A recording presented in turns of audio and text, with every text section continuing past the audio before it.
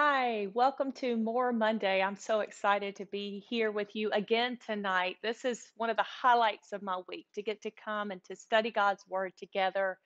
It keeps me on my toes. I was thinking about this program in general, this broadcast, and it's not perfect. I said that at the very beginning, many, many months ago, that this is not a perfect broadcast. It's not professionally done. I'm sitting in a box here by myself, throw up a picture every week, but I share sincerely from my heart the things that I'm learning, the things that I feel like God's showing me that's helping me experience the more in life that He died to give us.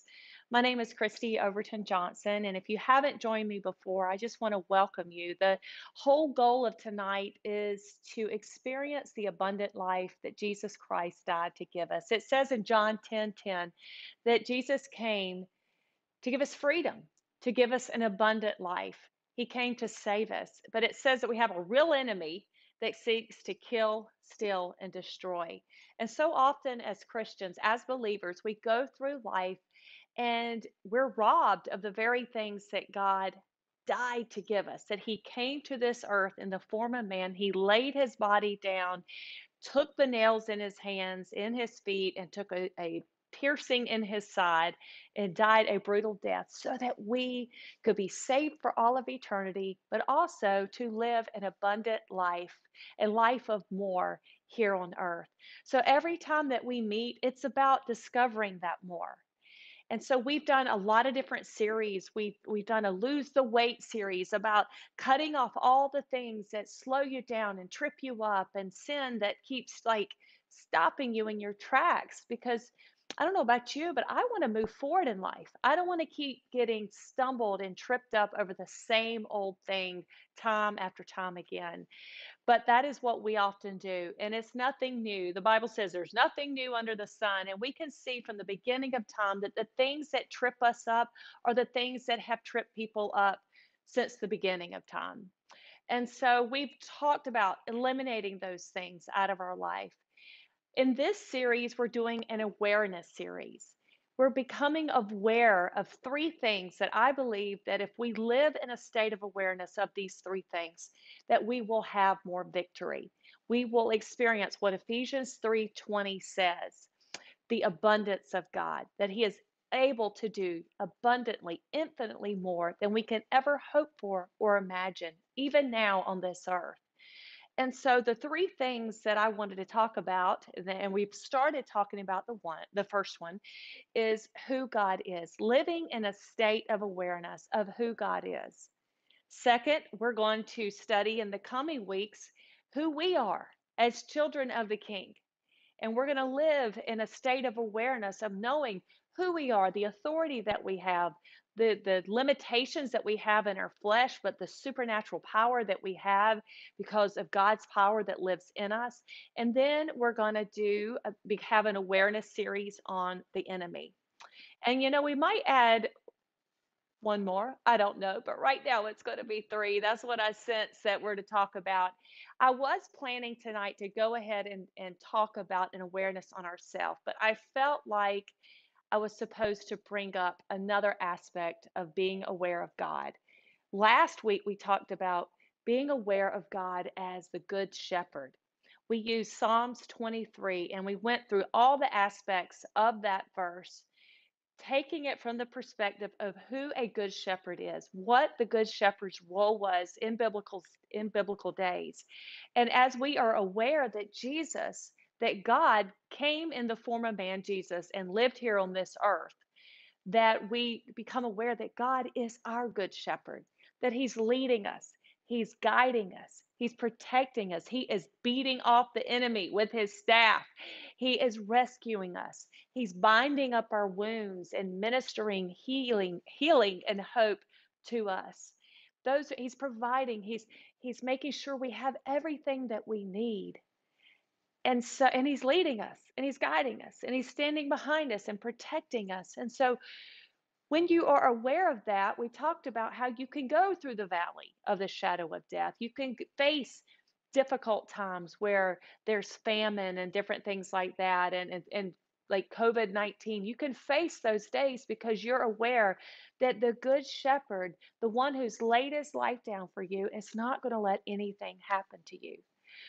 Well, that is wonderful. And that has helped me so much in my life. And that's what I like to do on these shows, is these broadcasts, is tell you what's helped me. Because I'm here to tell you it's been a long road and I have made so many mistakes.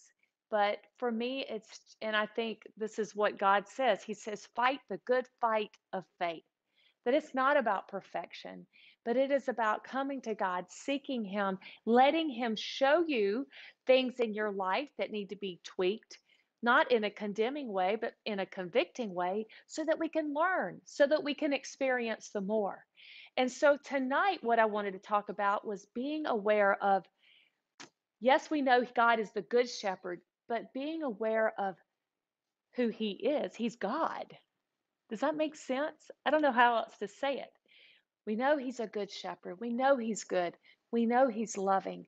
But I have found in my own life, and especially in a lot of contemporary churches, which I attend one, so I'm not, I've attended one for years, but we can become so grace focused that we forget that God is God.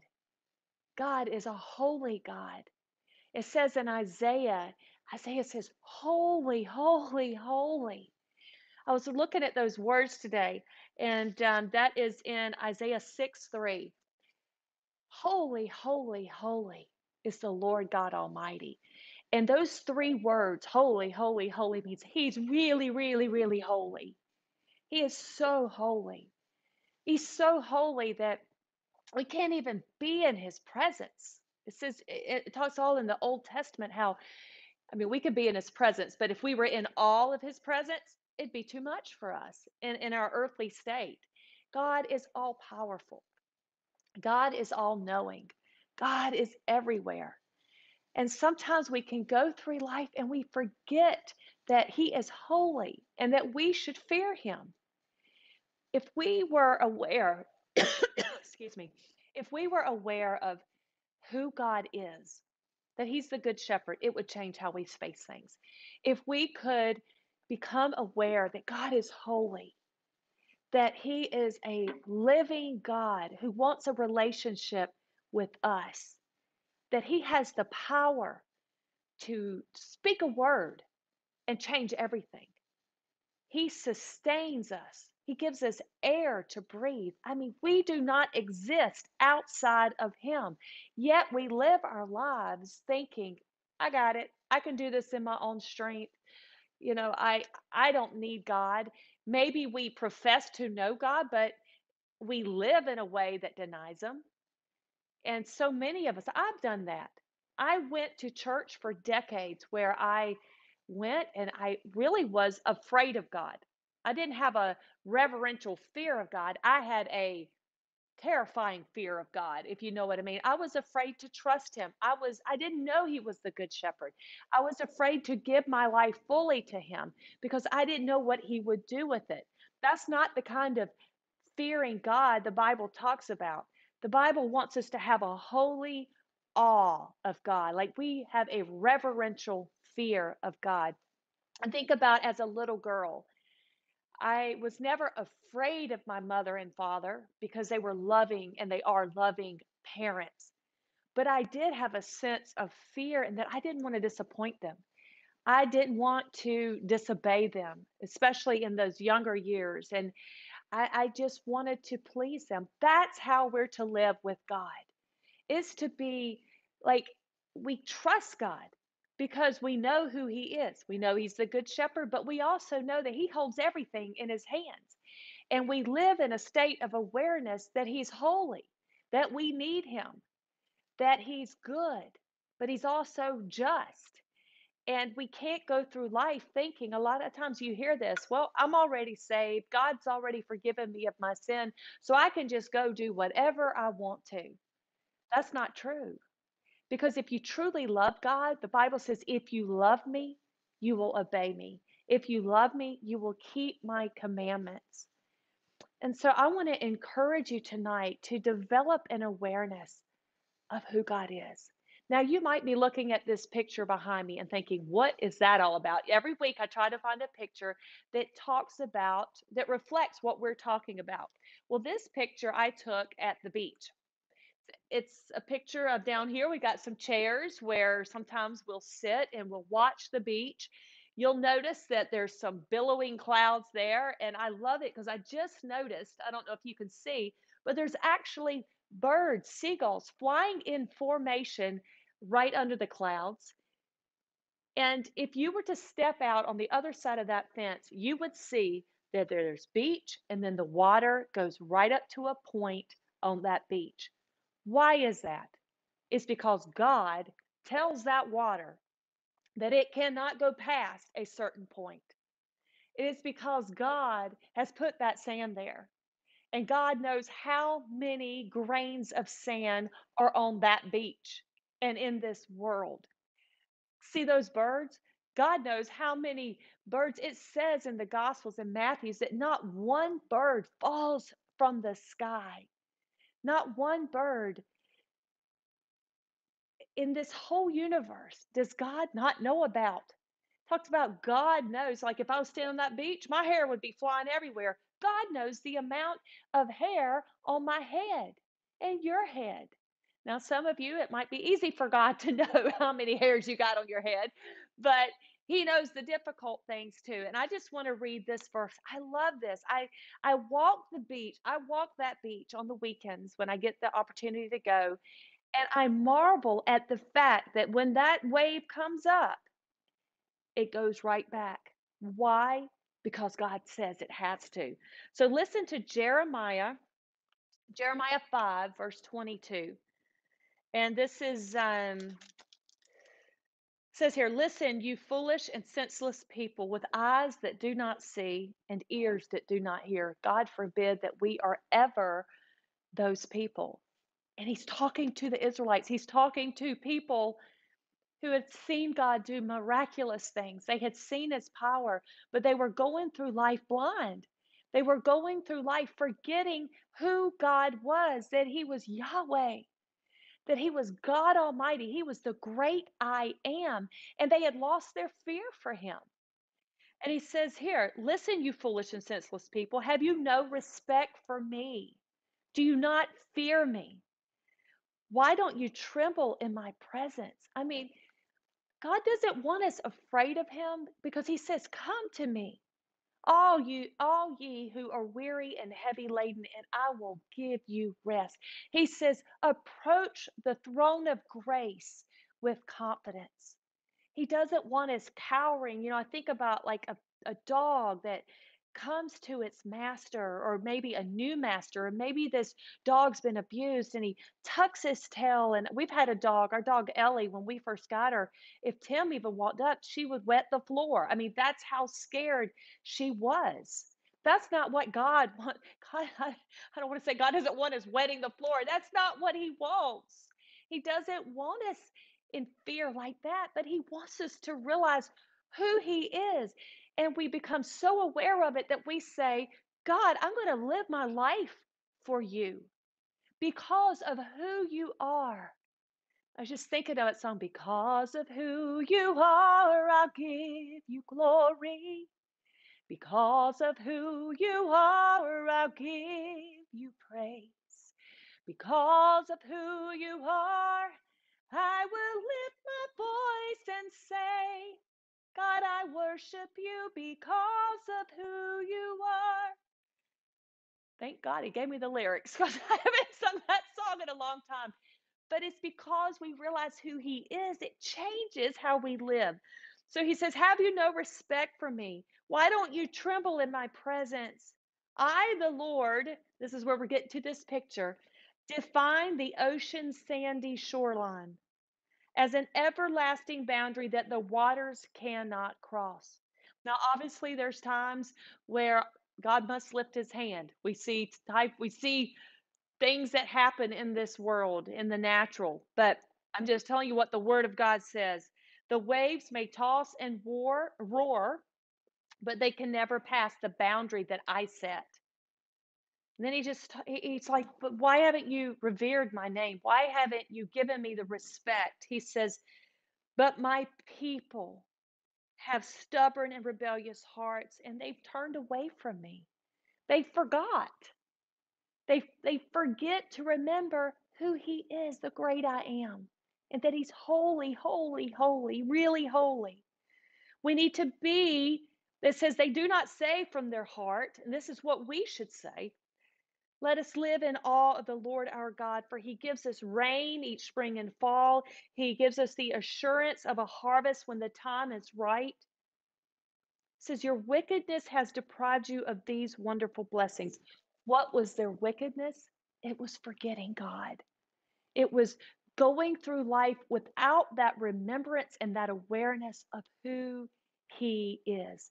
You know, so often we sing that song, a wonderful hymn, How Great Thou Art.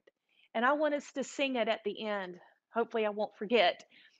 But we go through, if you've grown up in church like I did, I've sang that song hundreds of times, but they're just words so often.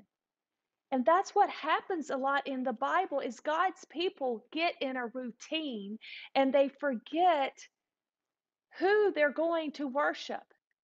We sit on Sunday mornings and we go to church because we know we're supposed to, but are we really going to worship God? Are we going to worship the one who has given us breath, that gives us life, the very one that has put the stars in the sky, told them where to go, has named them, the Bible says, the one that keeps the ocean from coming too far up on the sand and taking us all out? I think of that every time I go to bed, that if God lifted his hand, I would drown.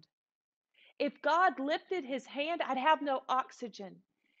Our whole universe, the way the earth spins, the tides, the seasons, where we sit in relation to the sun, if it budged just a little, we would die. But yet we have a God, a holy, holy, holy God who sees us, who knows us, who loves us, and who has a plan for us.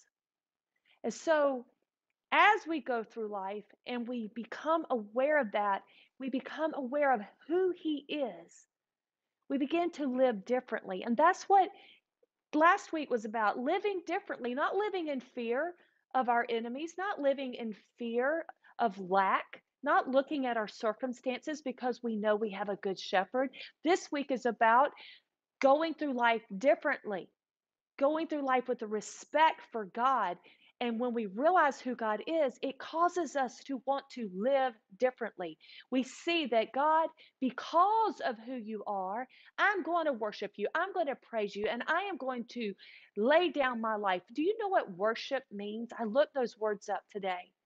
Worship means to lay yourself prostrate before God, to bow yourself before Him. So it's not about a song. We go to church and we sing praise and worship music. That's just a name for it. What we're doing is we're worshiping God with music. We're humbling our hearts.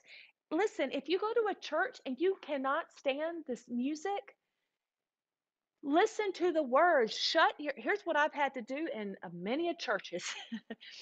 And I'm fortunate to be in churches now where there's some great music, but I've been in some where I've literally had to close my eyes. Please, I don't know how this is going to come out, but I've had to close my eyes and just listen to the words. Because maybe the person's movements, maybe they were just annoying my flesh. Does that sound terrible? But I know you know what I'm talking about. I know you sat in a church where you're looking at somebody and you're like, they're on my nerves, the way they, and I'm probably on your nerves right now, the way I'm doing something, or we don't like their voice, or maybe they just plain can't sing, or maybe they're hitting the drums the wrong way and it distracts us. Well, that's not why we're there. We are there because we are there to worship the one who gave his life for us, the one who sets the world in motion, the one who spoke a word, and here we are, breathed life into us, fashioned and formed us with his hands. Our response to that should be that we live in a daily state of prayer, a daily state of praise, and a daily state of worship. We can go to the grocery store and be worshiping God. God, I thank you for this food. I thank you so much for the beautiful clouds in the sky. Thank you for this rain. Thank you, thank you, thank you. Thank you, God, for who you are. You know, a fun game for me is sometimes when I'm walking, I'll go through the alphabet and I'll say, and I'll think about the attributes of God. Maybe you don't know how to praise God or to give him glory. Start thinking about who he is. I'll start with A. God, you are the Alpha and the Omega. Okay, that's an A and a O, but when I get to O, I'll say Omega. But you're the Alpha. You are almighty. You are awesome. I get to be. You're the best. I am your beloved. You are beautiful. See, God, you are Christ. You came and you lived here. You are cool. We've done this as a team before with our Victorious Living team. It's a fun game, somewhat until you get X. Then you are, you know what I always say? God, you've got X ray vision. You can see everything. Think of ways to worship Him, think of ways to just acknowledge His attributes. You can do that riding down the road as you think about and bring your mind back to who He is, it'll make you live in a state of reverential fear and awe. You'll give respect to God, the respect that is due His name. It says in Hebrews that it is a terrible thing to fall into the hands of an angry God. The only time you see God getting angry is when people forget Him. They live life in their own strength, forgetting that the very breath that we breathe is given us by Almighty God. We go through life in our own strength, not once bringing Him into our day, not once asking Him. We get up and say, "Good morning, God. Thank you for keeping me safe." We go to bed. Now I lay me down to sleep. I pray the Lord our soul to keep. We get ready to pray. Thank you, Lord, for this food. But then in between, so often we can go through the whole day, and except for those brief little routine prayers, we don't even acknowledge Him. The Bible says, "Acknowledge me, and what? I will direct your path. Acknowledge me, and you will live in my presence." I don't know. I'm hoping this made sense. I'm just kind of, let me check my time here. I'm just kind of sharing what is on my heart. There are three things, if you've grown up in the church, that you learned about God. And I'm going to tell you from the bottom of my heart the truth. I will always do that. But here's the truth about that. When I learned that God was omnipotent, omni means all, in all encompassing, everywhere. So he's omnipotent, which means he's all powerful. He's omniscient, which means he's all knowing, and he's omnipresent, which means he's everywhere. And I think there's some others, but those are the three I wanted to focus on tonight. Well, when I thought about God being all powerful and all knowing and everywhere, it scared the mess out of me. First of all, I didn't realize what a loving, kind, merciful father he was. I was only focused on his judgment. So I was sure that God was watching from heaven. Well, not just from heaven, he was everywhere. He was seeing everything.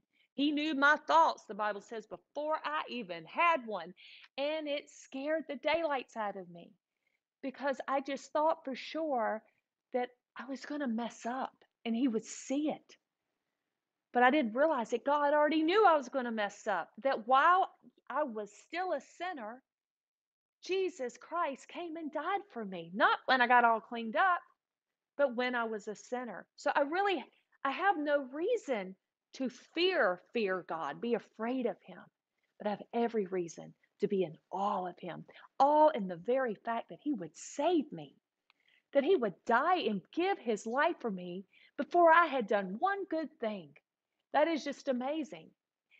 So, like I said, those things scared me. They kept me from really fully opening up my heart and my mind to God because I was afraid of his power, how it would change my life. I was afraid of him being everywhere and where he might take me and what he might know about me. And but then once I got to know him for who he really was, not an angry God, but a loving God who gave his best for us. And it says that if God gave up his son for us, will he not give us everything else we need? When I realized the sacrifice that he had made for me, that he was the good shepherd, then I got excited thinking about God's all powerful and I am a child of God. And his power has now deposited in me. The same power that raised Jesus Christ from the grave is in me. He's all powerful. He has power to do anything. Nothing is impossible for God. With man, it's impossible. With God, all things are possible. Hope I said that right. There's a lot of possibles in there. But now I get excited to think that God is all powerful. I am his child, and his power through the Holy Spirit lives in me. I get excited to think God is everywhere. When I go into a prison and I am speaking about Jesus Christ and sharing his love, I know God goes in with me. And when I leave, guess what? God is staying with those men and women that are incarcerated that God loves. And when I'm in there, God is with my kids. God is with my parents. God is with my husband. God is with my children who are in different parts of the state, my child. And so I can be at peace knowing that the all powerful God is everywhere and he knows everything. He knows what gets me excited. He knows what I'm afraid of. He knows who to put in my life that will help me grow and be strengthened. He knows it all.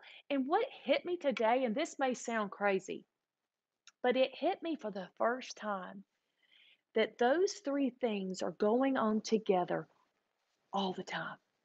It's not just God is everywhere, and then God knows everything. This might just sound so elementary, but it was like something went off in my spirit today. And I wrote this. I put, it's all three working together at all times. That omni, all encompassing knowledge, power, and his presence is always working. So wherever he is, which is everywhere, he knows everything and sees it all, and he has power over every situation, everywhere, right now, knows everything. I could get tongue tied. It just excited me because no matter where I am, Psalms 139, take the time to read that. We don't have time tonight. The Bible says, if I go to the depths of the earth, you are there. If I go to the highest heights of the heaven, you are there. There's nowhere between the highest heights and the lowest depths in this world that we can go that God does not see us. You can be an astronaut on the moon. You can be an inmate in solitary confinement. You can be a soldier somewhere off in Afghanistan or North Korea or wherever. You can be wherever you are. You can be a mom with your children, trying to homeschool them during COVID, and God sees you, and God is there with you, and God has the power, and He's going to put that power in you to help you teach your children. See how that it applies everywhere. And so he is the good shepherd. You need to know that. But he's also Yahweh, the great I am. And let me close with this. Romans 8. I love Romans 8. I think it's my favorite passage. So I say this is my favorite every week, but I think I do. But it really is. It talks about God giving us life, giving life to our mortal bodies. I don't know if you need life, but I need it. And so let me get going here. What can we say about the wonderful things about God? This is all the things that has just been shared. Oh, where are we? Romans. I want to make sure. Paul, I thought it was Paul, but I wanted to double check. Paul is writing this and he talks about all these wonderful things about Jesus Christ. And then he says, what can we say about all of this? All these things that he's already talked about in Romans 8. He says, if God is for us, who can be against us? If the all knowing, all powerful, everywhere God is for you, who can be against you? What judge, what court case, what enemy, what foe, what COVID pandemic, what cancer diagnosis, what financial situation, what political party, what president? I don't know where you sit on all that. It's not the point. The point is God has power. He's all knowing and he's everywhere. He's in the White House, he's in the Senate, he's in everywhere. So if God is for us, his people, who can be against us? Nobody. Since he did not spare even his own son, but gave up Jesus for all of us, won't he give us everything else? This is the verse I was talking about earlier. This is Romans 8:32. Verse 33 says, "Who dare accuses us from whom God has chosen for his own?" Think about that. Almighty God, who's everywhere, all powerful, all knowing, has chosen you, laid his life down for you before you even acknowledged him, before you did one good thing, before you asked for forgiveness. When you were dead in your sins, he died for you. That's good news. That's the gospel. So who dares accuse you? God has chosen you as his own? Nobody. For God himself has given us the right to stand with himself. And so that's what we're going to be talking about next week, I think, unless God changes it, is the right standing we have with God. That's who we are. And when you start to wrap your brain around that one, everything changes. Who then can condemn us? Nobody. For Christ Jesus died for us, raised us, and he was raised to life for us, me and you, and he is sitting in the place of God, place of honor at God's right hand, pleading for us. Jesus Christ is pleading for you today. The Good Shepherd is next to Almighty God praying for you. And he knows what to pray for because he's everywhere. He's all knowing and he's all powerful. Can anything ever separate us from God's love? Nope. Does it mean that he no longer loves us if we have trouble or calamity? No. Does it mean he no longer loves us if we're persecuted or hungry or destitute or, let me add this, sitting in prison or going through a pandemic? No. Does it mean he no longer loves us if we're in danger or threatened with death? No. Nothing can change the love of God. Nothing. It's been sealed. It was sealed the day that he died for us, the day that he rose and conquered death, the day that he deposited his Holy Spirit. That is the seal of God on our lives. Despite all these things, despite what? Despite the hardship, the death, the famines, the pandemics, the prison sentences, all these things, despite all these things, an overwhelming victory is yours through Christ who loves us. And I am convinced, this is Paul, a man who was persecuted, a man who knows what it was like to be hungry, a man who was once a murderer of Christians, but God chose him because God knew there was something in Paul. And God gave him a ministry, and he's still ministering to us today. It's amazing. Nothing, Paul says, can separate us from God's love. Neither death nor life, angels nor demons, neither our fears for today or our worries about tomorrow, not even the powers of hell can separate us from God's love. No power in the sky above or in the earth below, nothing in all creation will ever be able to separate you from the love of God that is revealed in Christ Jesus our Lord.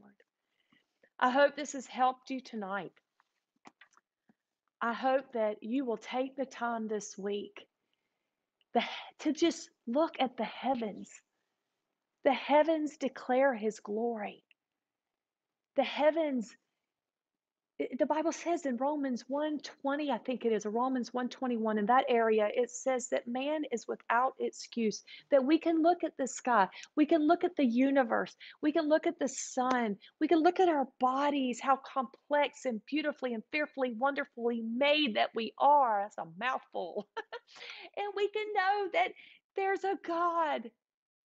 And what you might not know is there's a God who loves you. Become aware of that, and it'll change everything. I want us to close tonight singing that hymn, if I can. How great thou art. Sorry, I think I live with a constant sore throat, but Might be I just talk too much according to my husband and kids. So anyway, Tim always teases me. He says I have my 10,000 words in by about 8 o'clock in the morning. But anyway, this is How Great Thou Art. It's a hymn, and I am hoping that I don't butcher any of the words, but sing it with me if you know it. And tomorrow, sing it in your car, sing it in the shower, sing it when you're headed to the grocery store or wherever you have to go tomorrow. Sing it if you're on a prison compound, on the yard, or solitary confinement. And whenever, wherever you are, God is there. He sees you, He loves you, and He is great. So here it is. Oh Lord our God, when I in awesome wonder consider all the worlds thy hands have made, I see the stars. I hear the roaring thunder, thy power throughout the universe displayed. Then sings my soul, my Savior God, to thee. How great thou art, how great thou art. Then sings my soul, my Savior God, to thee. How great thou art, how great thou art. When Christ shall come with shouts of acclamation and take me home, what joy shall fill my heart. Then I shall bow in humble adoration and there proclaim, my God, how great thou art. Then sings my soul, my Savior God, to thee. How great thou art, how great thou art. Then sings my soul, my Savior God, to thee. How great thou art, how great thou art. Father, we thank you that you're so great. We thank you that your love for us is great. It's so deep, it's so wide. Help us to understand, as all God's people should, just how much you love us, just how good you are. Help us to understand that you are all powerful, you are all knowing, and you are everywhere, and that is for our benefit. Help us to remember that you're the good shepherd. Help us to live, God, with eyes wide open, ears wide open, in humble adoration of you. May our heart's affection and our mind's attention be set on you every single day of our life, in the good times and the bad. And as Paul says, Lord, may we find the secret of life, of living in much and in little. And the secret is in you. The Bible says in Philippians 4:13, God, that we can face every situation because you are in us and you will give us the strength. That power that created the world, that raised Jesus from the dead, lives inside of us.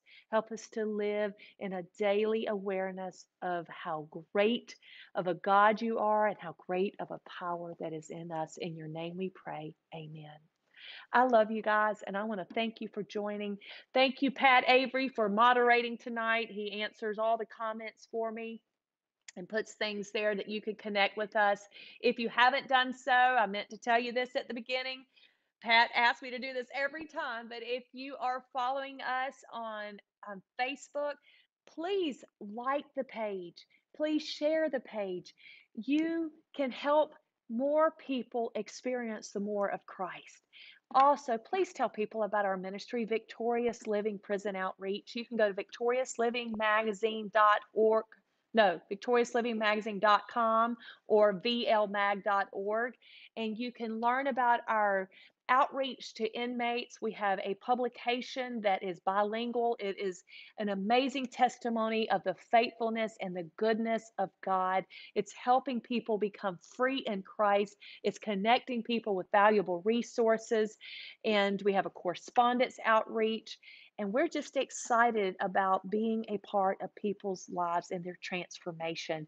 And you can help us deliver hope today. You can help people experience more in life throughout the United States in the prison system. Just go to our website and just know that any dollar that you donate to our ministry, every dollar sends in a magazine, touches multiple lives for multiple years.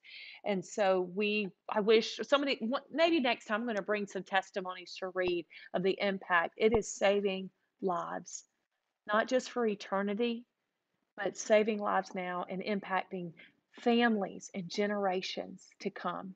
And I just want to thank you. I love you. Don't forget to hit the little bell if you're watching on YouTube so you subscribe. That way, every time we come on, you'll know that we're here and you can come and worship with us and praise God. Love you. God bless you. We can do anything for you.